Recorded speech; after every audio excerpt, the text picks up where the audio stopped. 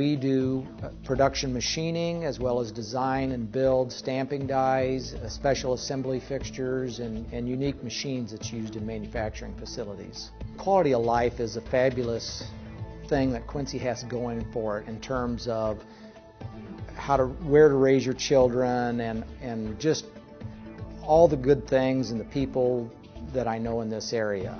As far as having a business in Quincy, I have found that loyalty is very strong.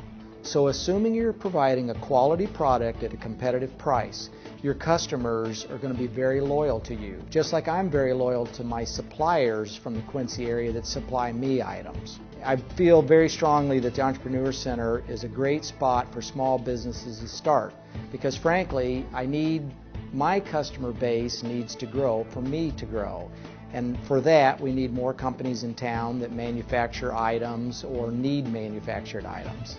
Well, 2014 was a very good year for H&B Quality Tooling. We had high sales numbers and good growth. We were very busy, but it wasn't always that way. It was just a couple years ago that the economy did not look that promising. So I really believe and encourage that for 2015, that the manufacturing economy in the tri-state area is going to be very strong. All the indicators are pointing toward that.